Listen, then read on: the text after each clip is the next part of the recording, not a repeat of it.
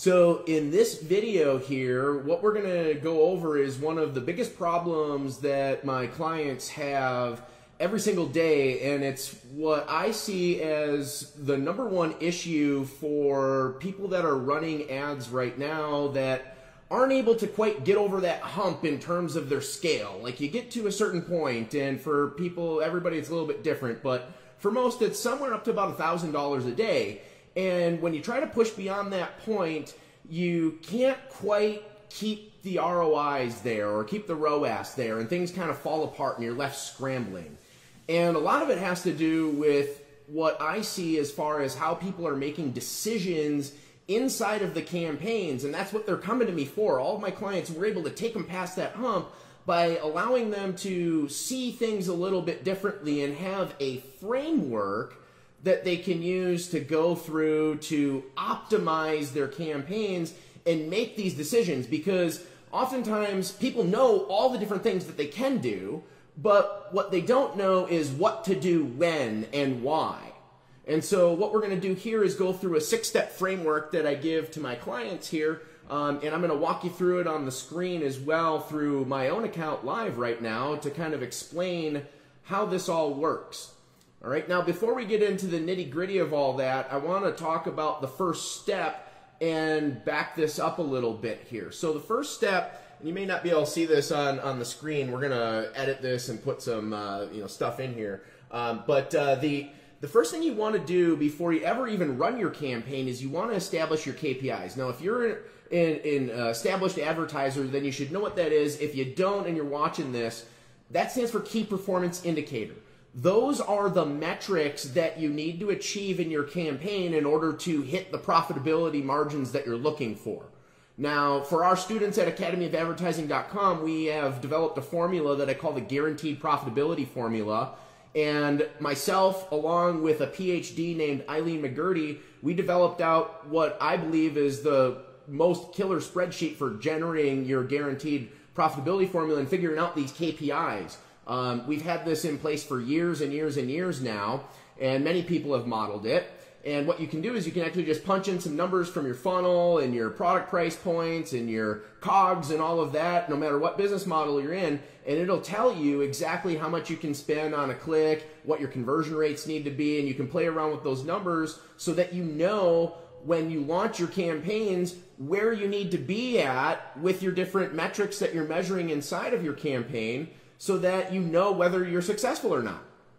All right, so that's always the key first step, and I want to make sure that's clear, is that you establish those KPIs and you can figure those out. There's a lot of tools out there. We provide one for you. You can look that up at academyofadvertising.com. Right, now the second thing here is you have to validate your data. Right, now what the heck does that mean? Well, one of the hugest mistakes I see people making, and I see even experienced advertisers making this mistake, is relying on the data that Facebook is showing you in your ads manager and assuming that that's gospel truth and it's 100% accurate. I've been doing this for years and years and years. We've been focusing on Facebook exclusively since 2013. Very rarely, and we've worked with over 158 agency clients now, have we ever had that number be 100% accurate. There are some circumstances where it's highly accurate, usually in e-commerce with Shopify and with special plugins like Trackify. You can get this data inside of here to be very accurate. But in most cases, there's going to be a discrepancy in that data, and those discrepancies are getting more and more and more today due to tracking issues with pixels being blocked and ad blockers and all this different stuff. People clearing the cookies, they're more advanced now. These things aren't working. So one of the things that you'll see quite frequently, and we're experiencing this more and more, our clients are reporting it, we're seeing it in our accounts, and I'm going to demonstrate it here on the screen to you in a moment. You can see how the pixel will pick up the events firing it when you look at the actual pixel, but the conversion event will not fire off inside of the campaign. And so it's very hard to see all of the different sales that are actually happening or if your leads are accurate. So these numbers aren't always accurate for a variety of different reasons. And so what you have to do is you have to actually validate that data against the bottom line. Now, if you go, I'm going to turn to the screen here, and this is one of my campaigns that I'm running right now. Now, this is my current month. And what we do is we track our buyers here with this AOA buyer tag. Now, this was actually showing one sale tracked to this month just yesterday, and it had been showing for the rest of the month, and for some reason it's not. Now, we've actually had 4 sales this month already of this product. None of those sales are being tracked back here, but the only way we've been promoting it is through advertising. These campaigns that we're running are the only way people have been able to see this particular promotion. And so what we can do is we can actually go here, and we're going to open up the analytics here, and we'll take a look at the pixel. I'm going to even open up this pixels one here. And we can see those custom conversions, they're actually firing. Okay, so you can see here, now coming back on December 6th, it fired 4 times. 2, 2, these are extra fires, but you see that it's saying that it's tracked 21 conversions. Now, we know that's not right because what I've done is I've validated my data, and how I validate my data is I go into my bottom line systems, in this case, my CRM, and I actually look at my legit sales, and that's my bottom line. So I'm always comparing what I'm seeing here. So you're going to get a variety of different figures. For some reason, this is showing 21 in the last 7 days. I know I haven't had 21 sales this month. Now, why does that occur?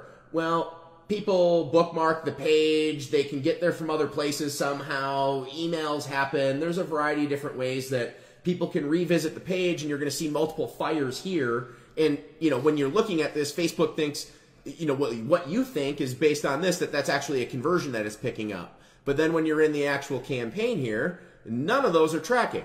And we're looking at the same time frame here. Okay?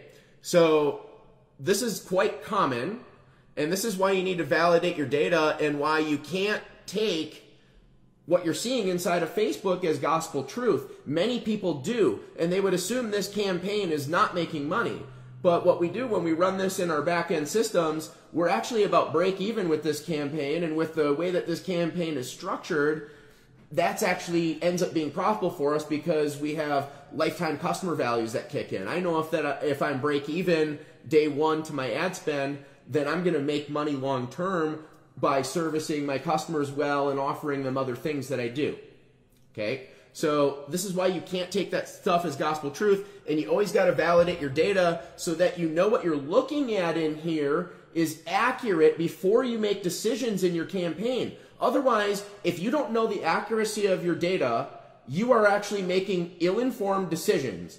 And I see people oftentimes kill campaigns that are profitable, and they're scaling campaigns that are non-profitable. Because we've seen the discrepancy be as wide as it'll over-report 3 times or under-report half. And anywhere in that range. And there's a variety of reasons for that. You don't need to know exactly why. You just need to know that it does happen. And you got to validate your data. Now, what we'll do is we oftentimes will find a discrepancy. And then what we do is we accommodate for the discrepancy when we're looking at our KPIs and we're validating our data here. So let me give you a concrete example of that. Now, let's say we discover that our Facebook pixel is only showing half of the sales that we really have. Okay?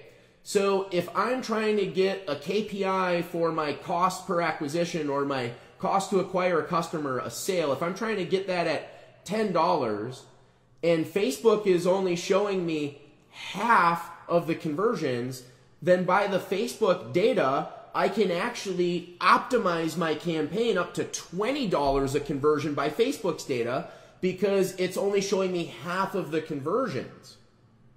Okay, so we can modify how we're looking at this stuff based on the discrepancy. Now, if it was in the reverse and it was showing me twice as many sales, then I would have to optimize down to $5 to obtain a $10 CPA.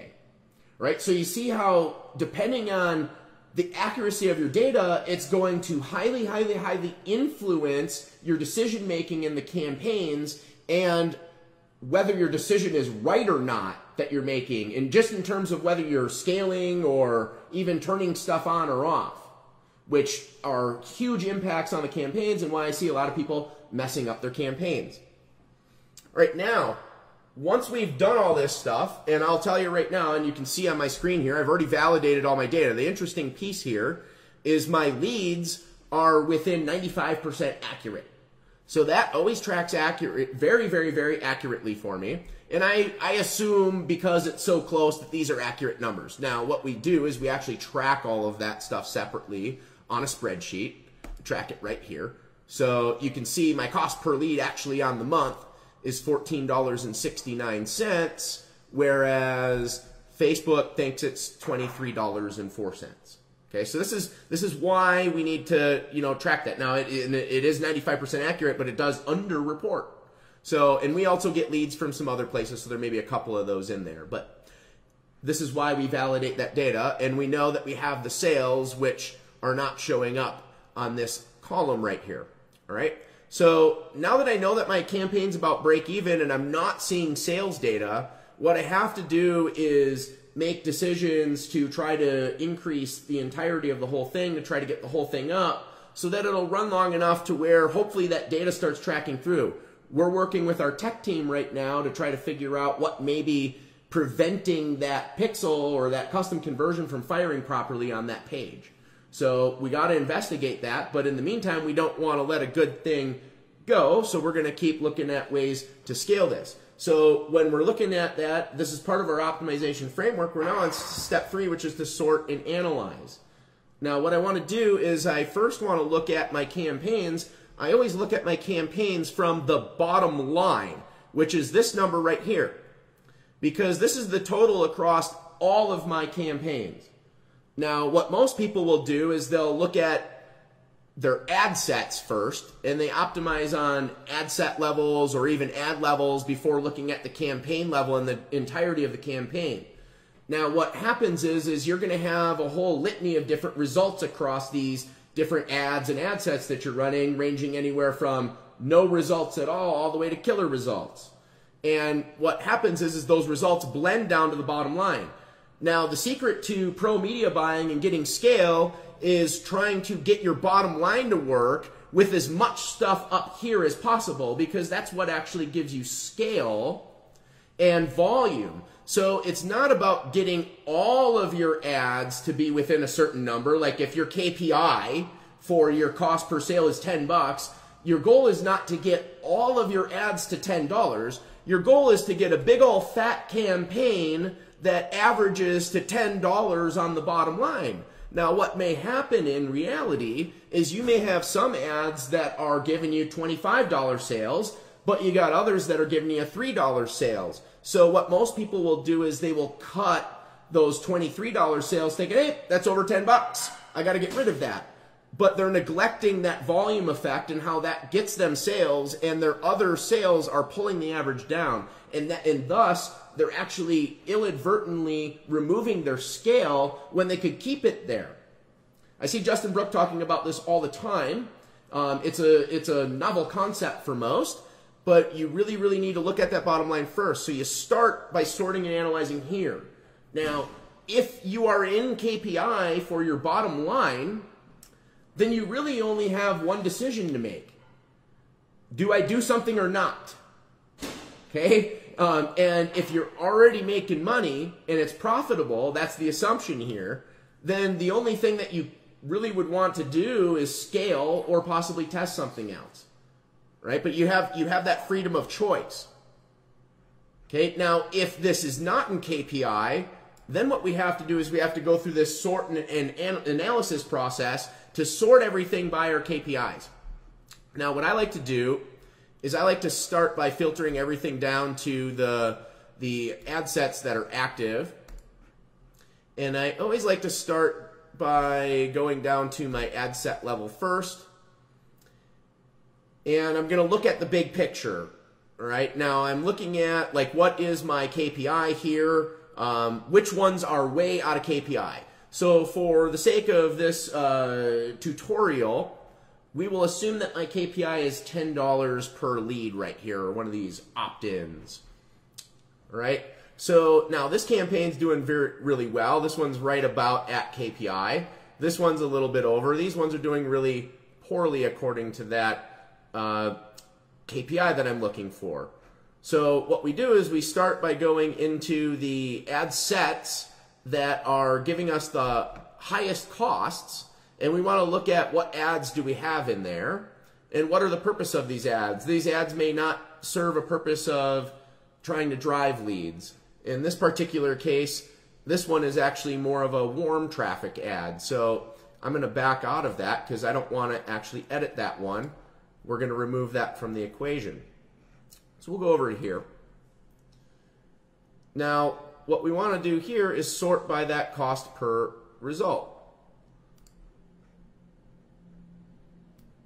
Now, I got a couple of ads in here that this one's been turned off. This one's still running. It's getting very little spend. But you can see we got a variety of different results here. The majority of it being weighted right here, and this one's within KPI. These ones are pulling it out of KPI. So if I want to get this thing down to KPI, I could remove these particular ads right here, and in theory, that should pull it down. Now, the average is pretty close. Okay, so I could let that go to get volume. What I may want to do is clip this one and this one right here. So I at least got two in there, a couple of them to rotate around, and now hopefully that will pull that back down. That's how we start to get that into KPI. That's the optimization flow that we do to try to get that down. All right, now what we've done is we've removed losers. Okay, so we're looking for all the stuff that's clearly out of KPI. We want to remove that, things that have spent, haven't had any leads at all, things that have overspent and are way outside of our KPIs. We're going to remove all of those losers from the campaign. And then what happens is these losers have budgets that are attached to them typically. So step 5 of the framework then is to take those budgets and reallocate them to the ad sets that are within KPI. So we're just shifting the budget from something that we turned off that was a loser, and we're shifting it into something that was clearly a winner in this initial test that we're running right here. So we're just kind of reallocating the assets, optimizing the campaign, and what that will do then is that's how you quickly take something from where you start and you optimize it and get down into KPI. So you have to know your numbers, then you have to validate those numbers so you know the decisions that you're making here are accurate or not. Then you sort and analyze by your data, remove your losers, reallocate the budgets to the winners. Right now, once you've done that across your entire campaign, you've basically done all of your optimization work that needs to be done in a 24-hour period. The last thing that you do in this 6-step formula is to determine what you're going to test next, because we all want to improve everything. We don't know exactly where your results are here, but you never want to be satisfied even if you are making good money. So based on all of this stuff that you're looking at, you're going to determine, all right, well, what do I want to do next? Well, if I take this active filter off, one of the things that we've done in here, and I'll just give you some examples, I've got this campaign right here that we launched that is not running right now. All the ad sets are inactive, and that's because we ran a whole bunch of tests of these audiences with an initial piece of creative, and none of those creatives hit within our KPIs. So we optimized off the campaign, and now we're actually in production with other ads to test other ad creative idea because that creative did not hit the mark across all the testing that we did with it. Okay, so that's why everything is really, circumstantial with what you're doing inside of your account. It's all based on what's happening in reality, what your specific numbers are, what market you're in, the various steps that you took before you got to this point, any particular nuances to your business model. That's where most courses and things fall apart, is right here at this stage, right? Because a course can show you, here's how you set up an ad. Here's how you write a good ad. Here's some examples of stuff. Here's how a general way about going about doing this stuff. But where things fall apart is when you get stuck in, what do I do in my specific situation? What do I do right now with what I've got going on? And a course simply can't accommodate for that. It just isn't built that way. So what we've done at academyofadvertising.com is we've put together ways to help people get the answers to their specific questions that are going on in their campaigns so that they can get past that hump and be able to scale it. It takes a multitude of people. It takes people with experience that have been through these things to know what strategies, tactics, little tricks and tips work to get to those next levels. You know, we've managed as much as $150,000 in one day in ad spend. So when you're at that level and you're managing all this stuff across all these campaigns, you have to do things a lot differently than you do when you're running at $100 a day. And so we've been through all those strategies and we know how to make all that stuff work. And for the right person, we can actually guarantee your results with your ads. I put together a little page that will explain all that stuff to you. If that's, you know, someplace that you're at right now, you're running ads and you're getting stuck with, you know, not sure what to do to making these decisions and being able to scale to that next level, we can help you with our strategies, and I'll actually guarantee it and stand behind it. So what I've done is I'm going to put a link in the comments below. You can go and check that out. It'll take you over to a page where you can get this information, you look at it, see if it's a good fit for you or not. And if it is, we'd be happy to help you make these decisions inside of your campaign and be able to work through all the stuff that needs to happen to optimize and ultimately scale something and keep it profitable at really high spend amounts. All right, so if that's something you're interested in, check out the comments. To Victor Belong and Spoils, this is Jason Horan.